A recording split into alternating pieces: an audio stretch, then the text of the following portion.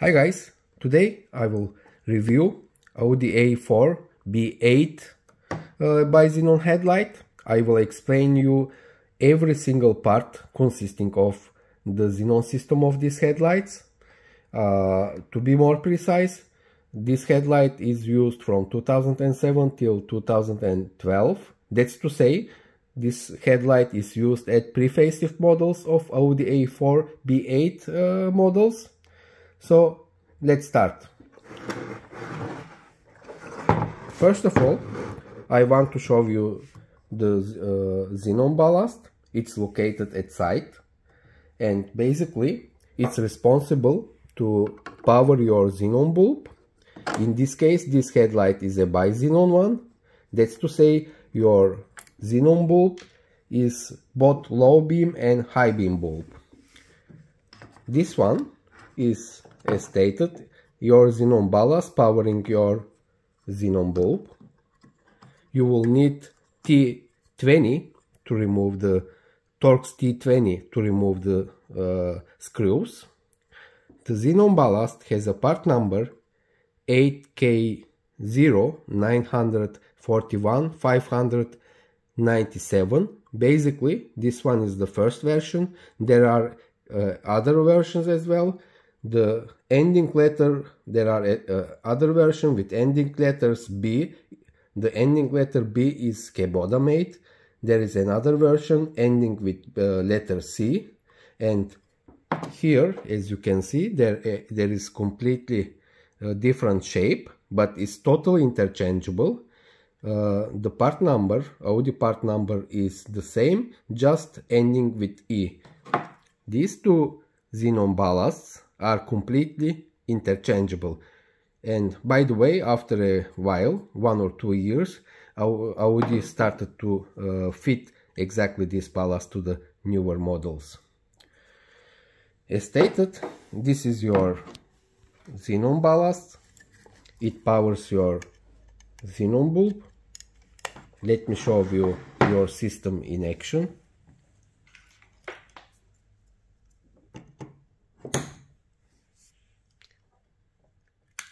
Here, as you can see, it's a very simple system, consists of one ballast and one D3S type xenon bulb.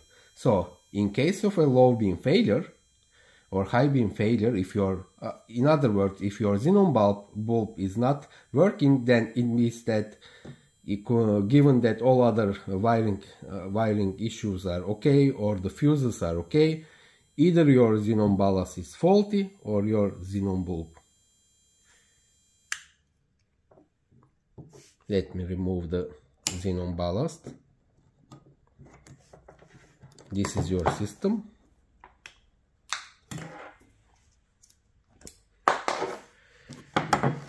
Here. The second part that I will review is your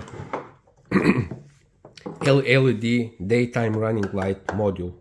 Again, you will need T20 Torx to remove your DRL module, daytime running light module. This module has nothing to do with your low beam or your high beam. It only powers your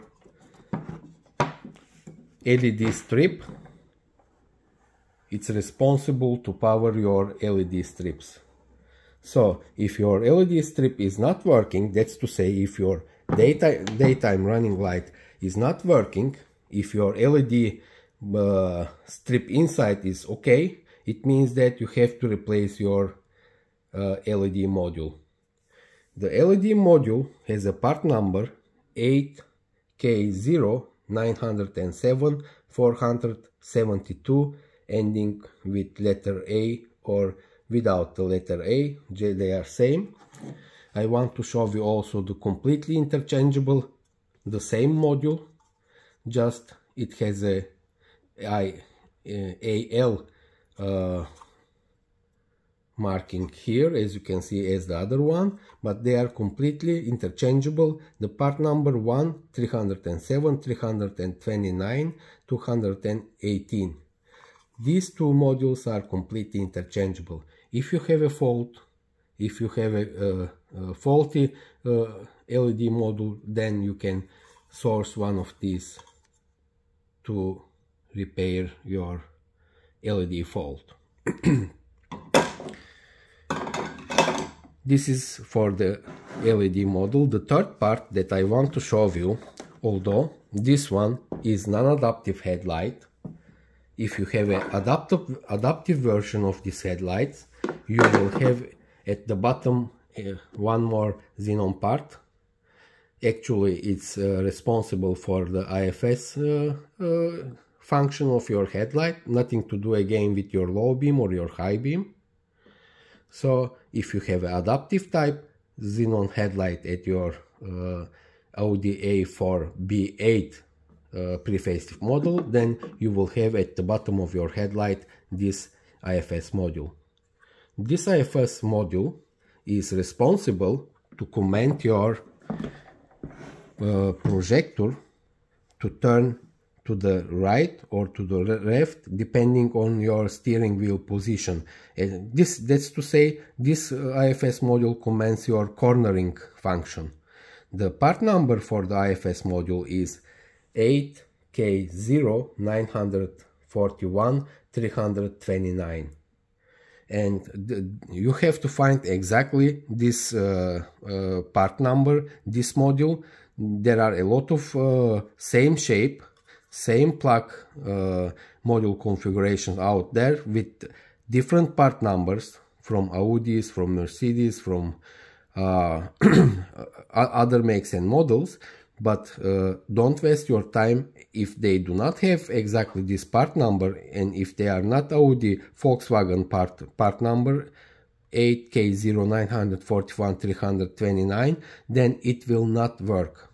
Be careful. Your system at your car will search for exactly for this IFS module and the program inside. So this is the third part. I want to show you also the bulb, how to change your bulb if you have a bulb failure. Here, as you can see, your xenon bulb is D3S type. If you have a burnout bulb, you have to just buy D3S type xenon bulb.